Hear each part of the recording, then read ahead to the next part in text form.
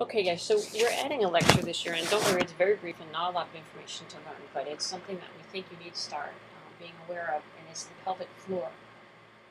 You will learn how to assess and treat it slightly in therapeutic exercise, which is, of course, coming up for you this year. So you need some background information so that you can jump right into assessment and treatment and not have to learn what the muscles are. So we're adding this to the content of curriculum because it is a growing area of practice specialty in physical therapy. A lot more therapists are specializing in pelvic floor and pelvic disorders. It was always a fairly prominent area involving females because of labor and delivery and pregnancy, and issues arose with that. But it's really growing now in the management of male issues, a lot of male prostate and urogenital issues. So it's a growing area of practice, and one that, even if you choose not to treat this area, you should be aware of the problems that can be caused by the pelvic floor musculature and be able to refer your patients to proper places, proper people who are specializing in the area. The other issue is that there is a lot. It's very closely approximated to the hip musculature. The piriformis and the obturator internus are very close to the pelvic floor, so it's difficult and it's not quite accurate for you to assess the pelvic musculature without considering the effects that the pelvic floor muscles might be having on your patient's issues, especially pain related in the lower abdominal or hip area. Okay, so first here what you have is a male and a female pelvis. Okay, so here's your male pelvis and here's your female. And what I want you to notice is two things: the size of the opening, right, and the shape. It's just smaller, somewhat more slightly rectangular, whereas the female's pelvis is larger. Oh, the inlet is larger and rounder. And the other thing to notice is this, the pubic arch is what we call this pubic arch here, and how narrow the male is and how much broader and wider the female is. And obviously these differences are primarily due to labor and delivery and the ability for a female to be able to deliver children. Okay, so we learned already about the thoracic in green and the abdominal cavities, and the pelvic floor actually exists in the pelvic cavity, right? So it's this red area down here, the pelvic portion. It's considered a portion of the abdominal pelvic cavity, but for simplicity's sake during the lecture, we'll just call it the pelvic cavity. In the top right picture, you have what we call the pelvic diaphragm.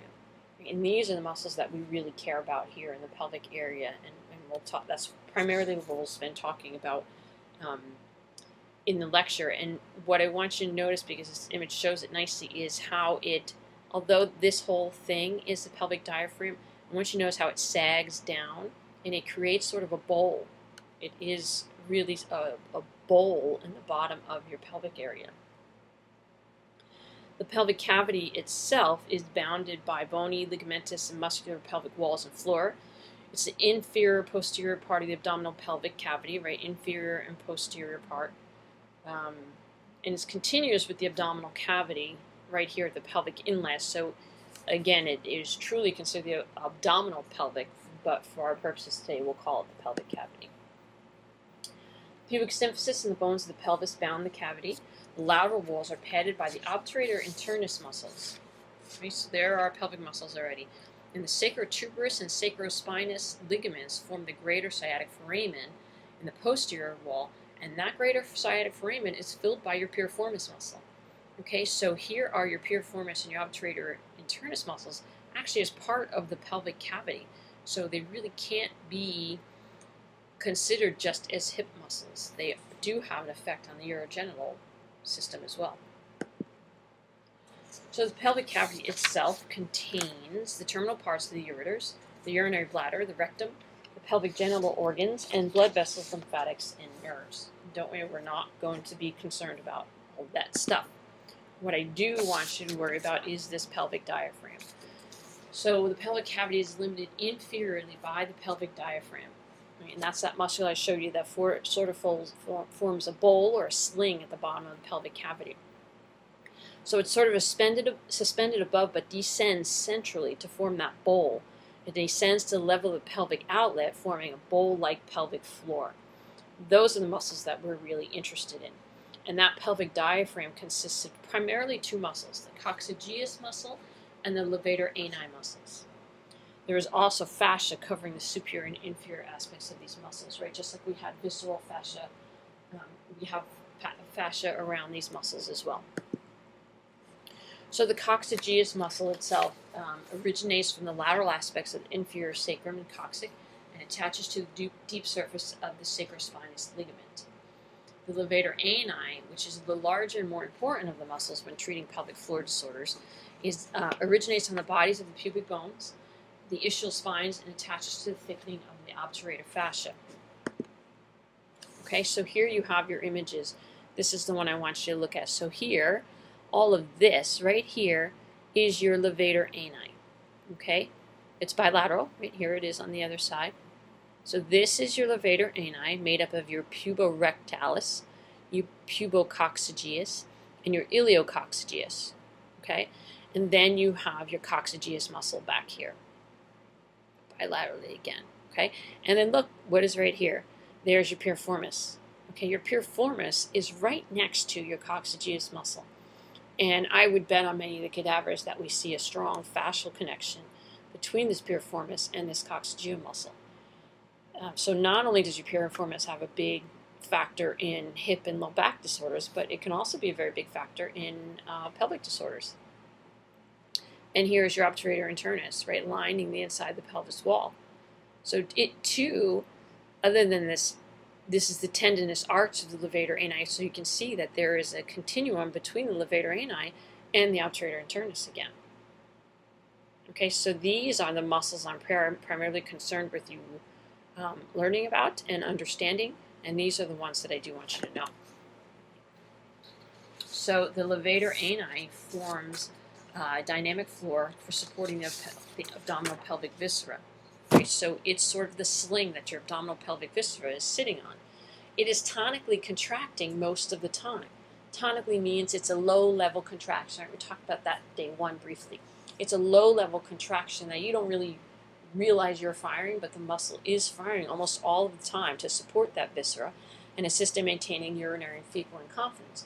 So picture a 6 to 8 pound baby sitting on that pelvic floor for 6 to 9 months. So they're small at first, and then they get larger, of course. So these muscles can become weak, overstretched, right? Especially if you have a large pelvis and that baby is really sitting down inside there. Not to mention the way these muscles have to react when a woman goes through labor and delivery, right? And the damage that can occur to this musculature of labor and delivery. And a lot of women have what we call urinary incontinence, postpartum incontinence after delivering their children, and it's mostly because these muscles have been stretched to their limits, and they're not tonically contracting, or they're not contracting strong enough, or they're overstretched to hold up the pelvic viscera, and that's how you get some leakage. So the levator ani, although they're always tonically contracting, they actively contract during forced expiration, coughing, sneezing, vomiting, and fixation of the trunk and carrying a heavy load. Because again, when they have to support that pelvic viscera, so when there's an extra weight added onto that pelvic viscera by one of these activities, or you need greater force to stabilize them, the levator ani actively contracts. Now, the other thing is that the levator ani actually has to relax to allow urination and defecation. Okay, so picture the issues if you have an overactive or a spastic levator ani. If that muscle is spastic and is not going into its relaxed state, you're going to have difficulty urinating, right? And what do a lot of males with prostate problems have trouble? They don't have a steady stream of urination. It's stop and go sort of things. So most likely it's possible that this levator ani is not relaxing sufficiently to allow them to urinate.